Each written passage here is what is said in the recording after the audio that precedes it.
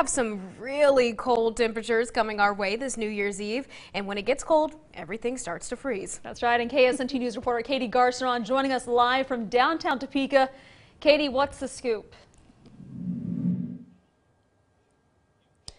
Yes, Brooke Mackenzie, I got to speak with a plumber who works for Blue Dot here in town today, and he gave me some great advice on things that you can do in your home to make sure that your pipes do not freeze this upcoming weekend. One of those pieces of advice being as simple as just making sure the cabinet underneath your sink is open so that warm air can get through to it. Now, Nick McCart is the supervising plumber for Blue Dot. He says that Blue Dot fixes around 30 to 40 frozen pipes a year, and there are many different things people can do to ensure their pipes don't freeze. The number one thing is to make sure that your hose is disconnected outside. He says that if this doesn't happen, it can cause detrimental damage. Can't stress enough the hoses outside being connected to your hose bibs.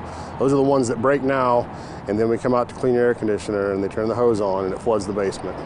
So you really got to make sure those are taken care of.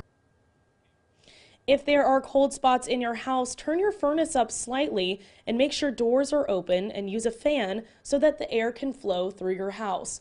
Now, please dress in warm layers this weekend and try and stay as cozy as possible as that cold winter weather hits us.